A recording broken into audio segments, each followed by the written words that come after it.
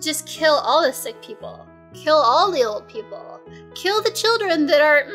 Today I thought that we could talk about artificial intelligence and transhumanism. It seems as though everyone is talking about AI recently. Artificial intelligence and transhumanism. Those go hand in hand. There's the idea that artificial intelligence will get so powerful that it will make sense to, I guess, bind it with human consciousness, to blend these two together, and that we will make robots and we will upload people's consciousness. Can you tell that it's late at night and I'm quite tired? Oh la la. Hello. Artificial intelligence and transhumanism go hand in hand. On the one hand, you have the people who are talking about whether artificial intelligence will become so powerful that it will end up ruling over us. Hello. And on the other hand, you have the transhumanists. Hello. Who believe that the only way for humans to survive this is to merge with artificial intelligence. And then you have the people who are terrified of death, and they would like to upload their consciousness to a computer so that they can then be embodied into an android robot of some kind so that they can live forever. Ooh, there's madness all around in all of these topics. Hello. But let's narrow it down to some of the more pressing concerns that I think we should be discussing at a societal level. One of the many problems that I see with this idea of artificial intelligence, computers as decision makers, I suppose, over human affairs. We already have minds that are stripped of emotion. We call these psychopaths, and we already have evidence for what kind of decision making that these intelligent minds that process information very well without the burden of emotions, we already know how disastrous they are for society. Bing, bing, bing, bing, bing, bing. They're more likely to commit crimes and have no remorse. They can kill if they feel that the reason is valid to them without any guilt and with less inhibition because they don't have the negative emotions that non-psychopaths have around the idea of taking someone else's life, of murder.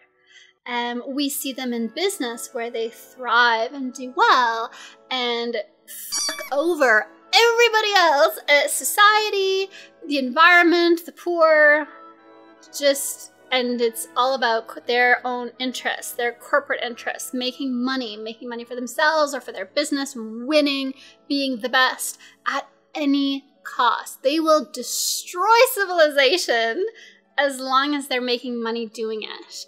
And we are seeing that all around us. So we already know what happens when you have an intelligent mind without emotion. Bing, bong, bong, bing, bing, bing. Bing, bing, bong, bong, bing, bing, bing. Bing, bing, bong, bong, bing, bing, bing. Bing, bing, bong, bong, bing, bing, bing. One of the, I don't know if I would call it a problem, contributing factor, concern that I think we should discuss is that the people who are making decisions about how artificial intelligence is being developed, for what capacities, purposes, for what tools, industries, and how it's being designed are often, not always, often people who themselves have a lower sentimentality, lower emotional responses than the average person.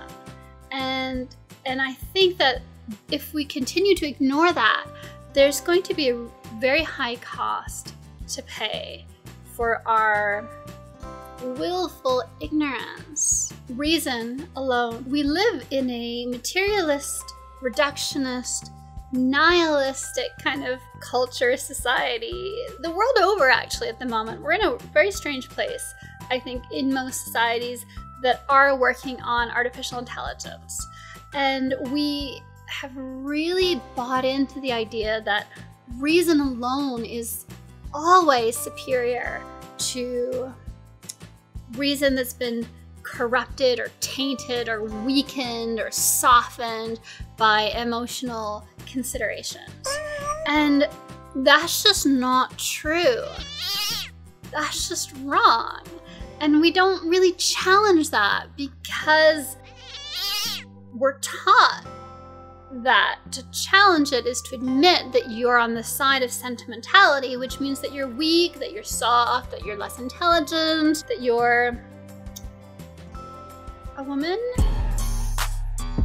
a sissy, girly. I don't think that it's this whole anti-feminist thing. I don't even want to go there. I don't know why I brought that up. But the point of it is that there's this idea that if you bring into the equation this idea of the importance of emotion, that somehow that's silly and ridiculous. And of course, reason is better, and reason is always going to be more accurate and produce a better result. But we know that's not true. There are a lot of situations in which it makes more sense to just kill off the humans than to provide for them. It often doesn't make sense to do things that are right. I also had a pleasant day. I went working and shopping.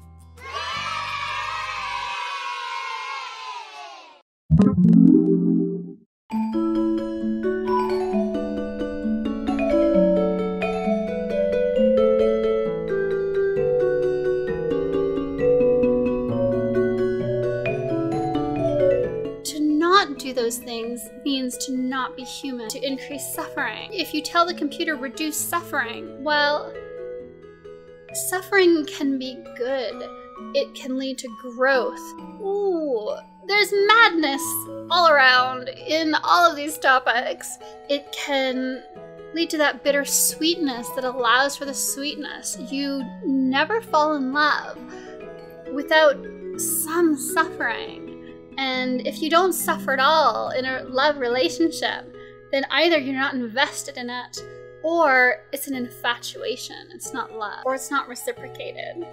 It's just a fantasy. You suffer when you know your loved one is in pain. You suffer for them. You have this empathetic suffering. We suffer to achieve what we want. You go without sleep. You work hard. You diet. You suffer hunger in order to get a better job, to get a degree, to get a better boyfriend, to whatever it is that you're trying really hard to get. It usually involves suffering, and we're okay with that. And in fact, sometimes we use suffering as a marker of value. Because we've suffered, then that which we've achieved is that much more meaningful. And so to deprive us of suffering entirely also deprives us of a certain amount of value or marker of value. Ooh, there's madness all around in all of these topics. That's what we have to offer. That's our greatest sacrifice. To say to a loved one or to say to society, I will suffer for you.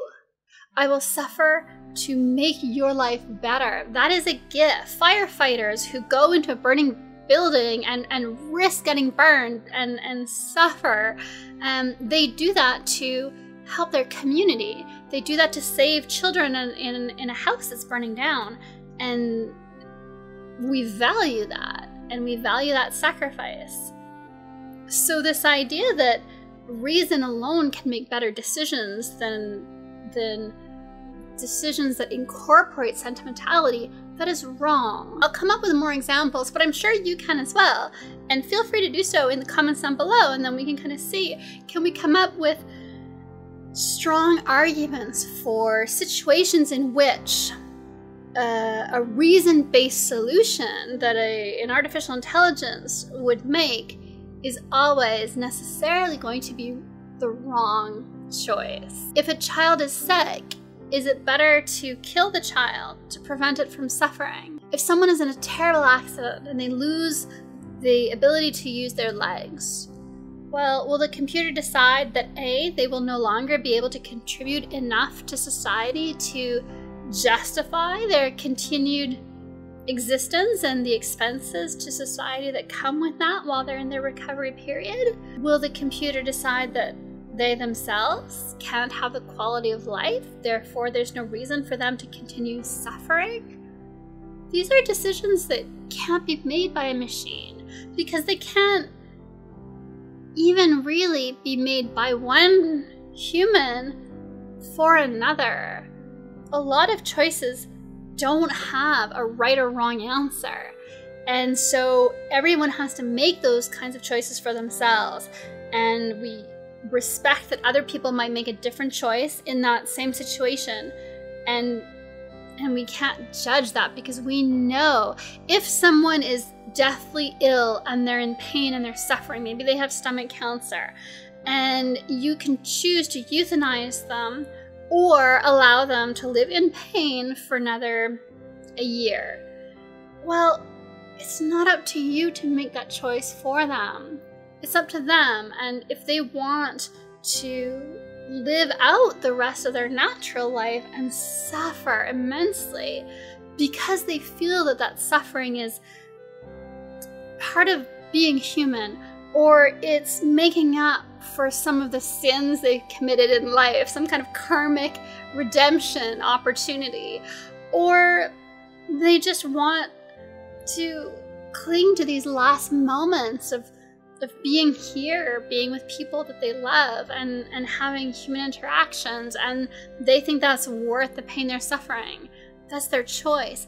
If, on the other hand, they don't, and they just want to die before the pain gets worse, or they feel like they've accomplished what they have been put here to accomplish, whatever their belief system is, well, then that's their choice. And I think that these are the kind of decisions that even a human being can't make in place of another human being. And so to expect a machine that has no emotions, a computer, artificial intelligence that is emotionless, to make a better choice, that's insane. This ridiculous. The artificial intelligence lacks the capacity required to even understand the complex considerations that are involved in that kind of a choice. It can't be trusted to make choices like that. And if you're using an artificial intelligence to manage your hospital budget, then it's going to make choices about those kinds of situations. And if you put psychopaths in charge of your hospital budgets, you're going to see the same kind of decision making, where all that matters is the cost. And we already know that we're not comfortable with that as the model. We're already resisting that and rebelling against that, because we know it's wrong, that it's not about cost. If it's about cost, then just kill all the sick people. Kill all the old people. Kill the children that are not 100% average, because they're probably going to end up being some kind of cost to society greater than what they're going to contribute. If they're slightly below average, their contribution might be slightly below average, and the cost to society might be slightly above average in that case. So may as well just kill them all. Kill all the old people, kill all the sick people, kill all the slow people. That's cost effective. Is that the kind of society that we want to live in? Well, clearly no, because what happens is, as you kill off the lower than average people, then the average increases, because the average is the score of everyone divided by the number of people. And so if you get rid of all the low scoring people, then you take the score of everyone that's left, you divide that by the number of people that are left, and your average now is higher. And so then you're going to have to get rid of all the new below average, because your average has increased. So all the people who are below the new average, you're going to have to get rid of them. But when you get rid of them, then you recalculate your average.